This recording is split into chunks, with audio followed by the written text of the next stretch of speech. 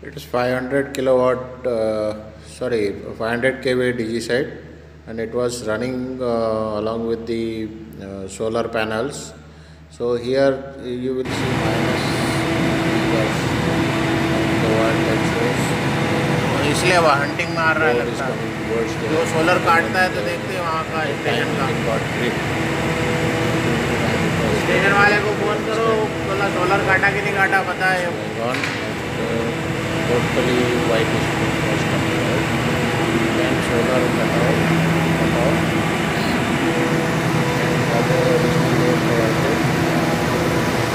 वो तो फिर वही फॉल्ट या ऐसा कुछ होगा तो इंडिकेशन आना चाहिए। अभी भी ऐसा कोई हो नहीं आ रहा है, फिर रुक के जा रहा हो कचरा जैसा, ऐसा कुछ तो नहीं है।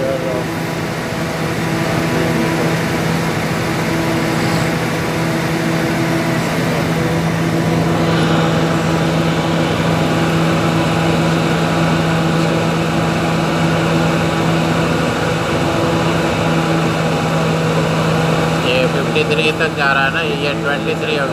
हाँ, डिजिटल में क्या है, ये फिर भी कम फर्क आता है, उसमें बहुत ज़्यादा आ रहा हो। पूरे लोड पे अभी ये प्लस में आ गया है ना, लोड पड़ा था मतलब वो स्टेशन का सोलर कटेगा तब ये फिर प्रॉपर चलेगा। पूरे रिस्की है लेकिन ये बड़ा ना, अभी -58 था, अभी +40 आ गया, 41। ये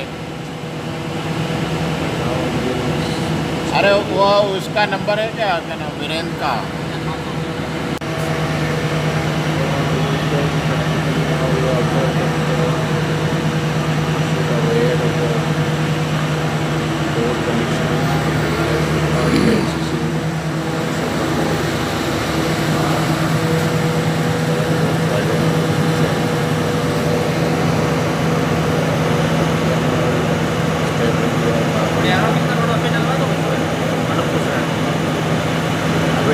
डाल दे बड़ा सोलर काट के डालना, लेकिन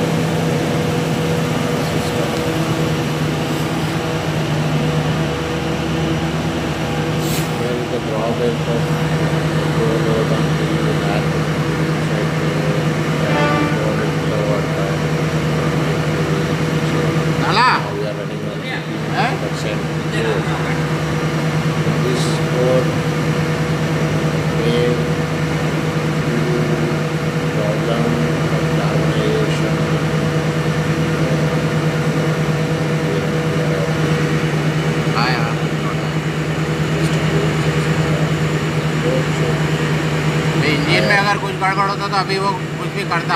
अभी ये जिसके द्वारा फ्रिक्वेंसी भी प्रॉपरली 50.71 ऐसी आ गई है ना। ये लोड पड़ा, इंजन का साउंड में ही फर्क आ गया। वो नेचुरल सोलर बोल दिया काटने का उसको, है ना।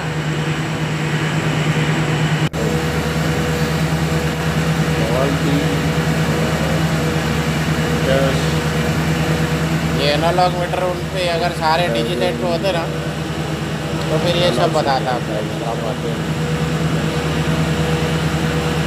जैसे वो RPM तो बहुत कम दिखा रहा है, मतलब 23 से 55 का भी, जबकि वो बहुत ज़्यादा कम ज़्यादा हो रहा होगा। solar system DG set, it was the solar load.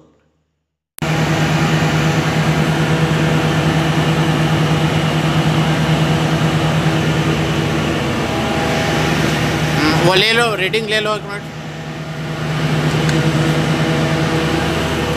अभी तो सही है, वो एक्चुअली जब बैठ रहा है ना उस टाइम पे लेना है 1 मिनट।